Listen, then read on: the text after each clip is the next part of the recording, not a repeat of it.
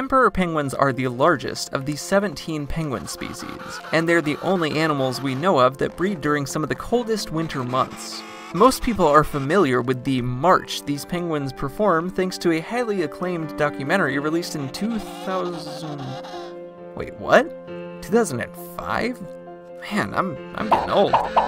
That documentary focused mainly on one specific colony, but there are more than 40 emperor penguin colonies that we know of, and they don't all act the same. According to observations, some colonies don't live as far from the water as the colony featured in March of the Penguins, so the penguin dads don't have to go as long without eating.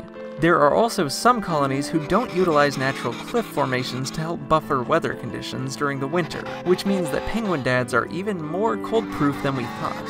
Emperor penguins have to brave these harsh winter conditions for their offspring.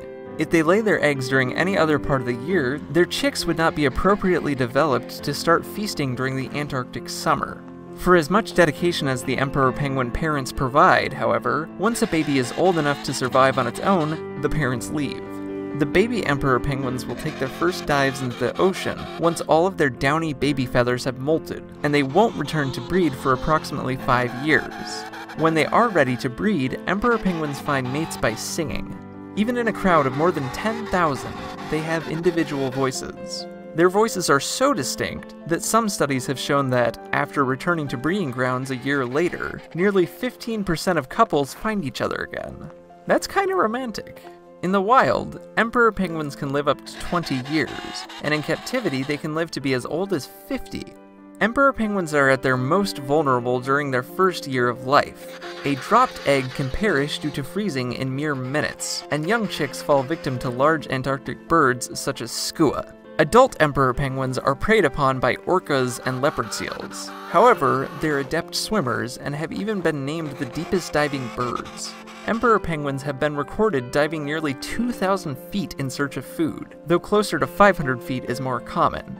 Their diets change throughout the year just based on what is most available at any given time.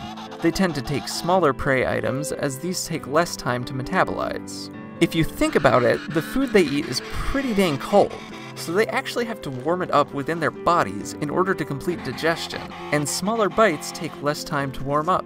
Of all the penguin species, only 2 have been observed living on the Antarctic continent proper: Adelie penguins and emperor penguins. All of the emperor penguin breeding colonies are found along the coast of Antarctica, which is warmer than the interior of the landmass. Warm being a relative term here.